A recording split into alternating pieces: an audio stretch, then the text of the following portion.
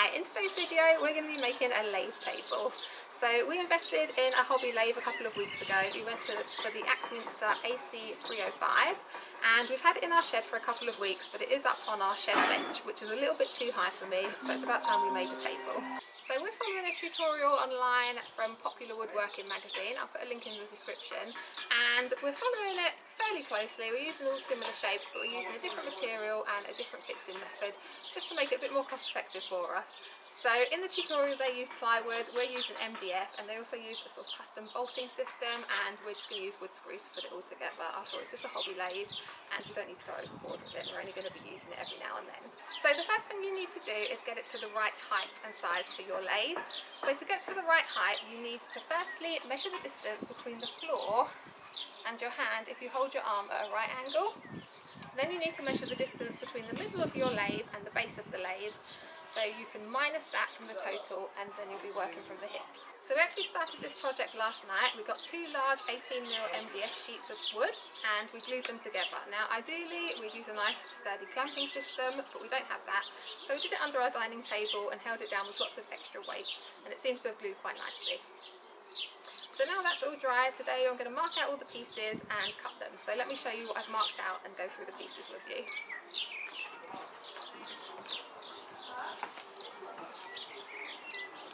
Okay, so the first pieces are the legs of the table, and these are going to be on either end. And as you can see, they've got a tapered shape to them. The bottom length we're using is 52 centimetres and the top length is 35 centimetres. And we've got two of those, and when we cut them we'll cut the top and the bottom at a 5-degree angle, and this means they'll taper out slightly and make it nice and sturdy. The next pieces you need are 3 pieces of 35 centimetres wide. So these will be on the top, a middle shelf and the bottom shelf. Now I've left them the full length of the wood. We will cut them down later once they're cut out from this main plank.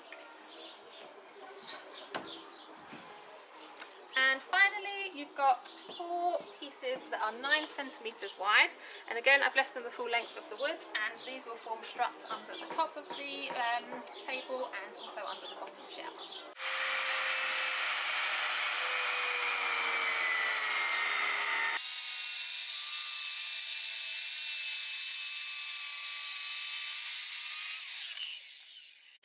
So we've now got all of our support struts and our top and our 2 shelves cut. They're just over here. You see our supports here and our top and shelves here. And now we're moving on to the side legs. So they're still attached to the board here, and we're going to cut these 5-degree angle pieces first on either side.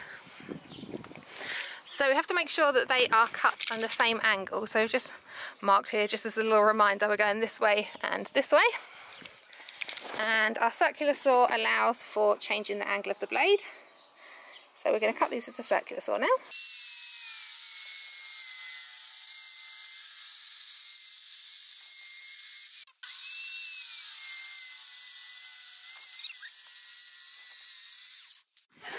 So now we've cut our 5-degree angles just here, and the final bit now is to cut the slanted edges of each of the legs, and again we're going to use that using the circular saw.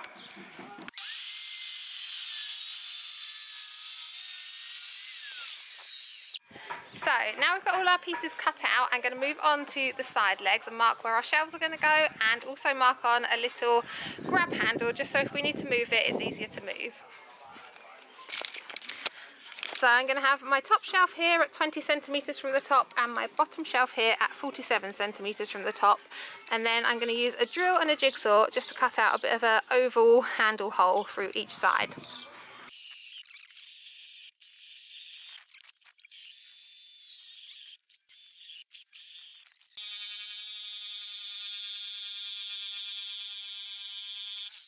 Okay, so now we've got our 2 side legs and our top ready, and we're going to do a little bit of routing just to make sure the edges of the legs and the top of the top are nice and rounded.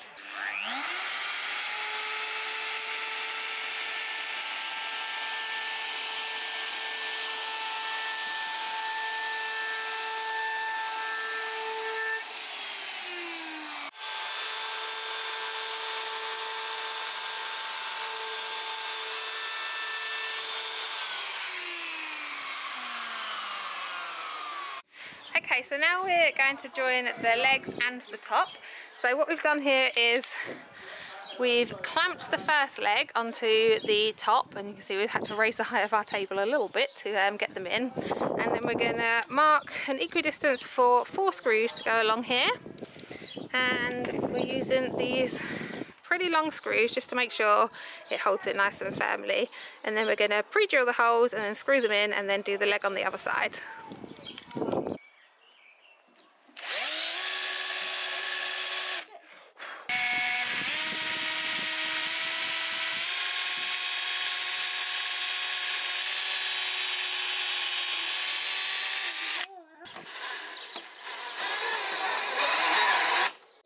So now we've got one leg attached, we're ready to attach on the other side.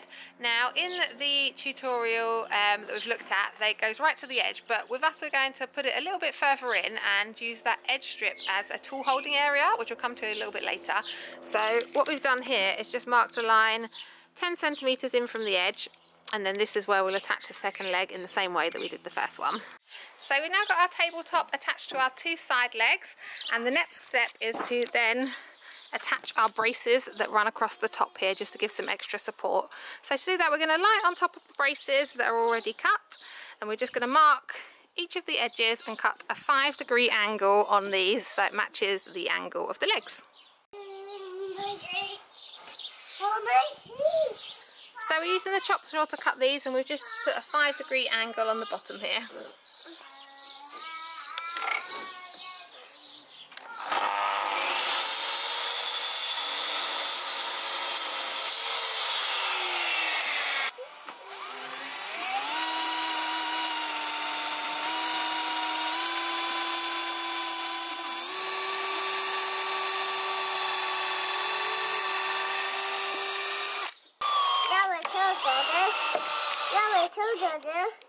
So now the 2 supports are on, we're going to repeat the process with the bottom shelf. So we're going to add the 2 supports and then pop the shelf on top. We're going to do this a little bit off from the bottom just so there's space to get your feet under if you need to get a bit closer to the lathe. So now we've got the 2 supports on, we're going to put the shelf on top. So we've just laid it out underneath and lined it up, and then we're going to mark these edges and chop again with a 5-degree angle going this direction.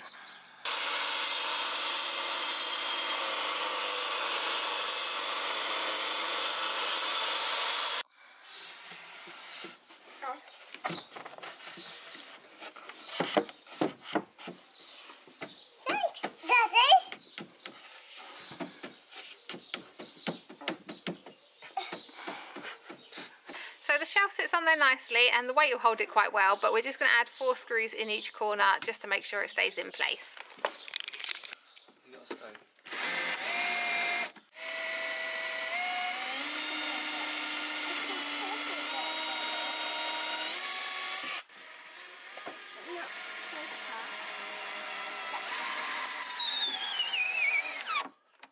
Okay, so we've got the bottom shelf all secure. Now we were going to have 2 shelves on here. I was going to have one in the middle here as well, but actually now we look at it, I think it's probably best to have a deeper storage space, otherwise I'll be restricting myself on sort of like the height of things that I can store in here. So we're going to stick with just the 1 shelf. So next we're moving up to this area on the end. So this overhanging area is going to be used to store some of the chisels. So I've got all my chisels here, and I'm just going to cut a series of holes so they can slot in like this, and I can hold them there.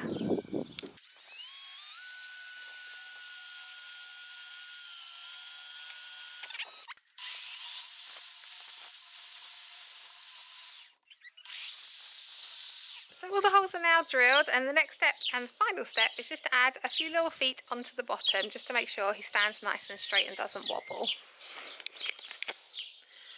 So here's all the holes, and I'm just going to make the feet with a few offcuts from the MDF.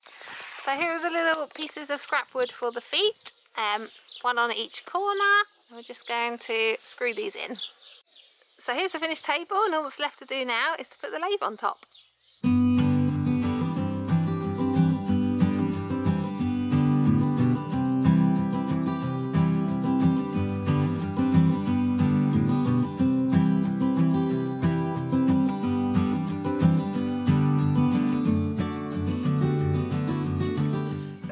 from us. Thanks for watching. I hope you enjoyed this video, and if you want to see more of our projects, remember to subscribe by hitting the big red button below. See you in the next one. Bye!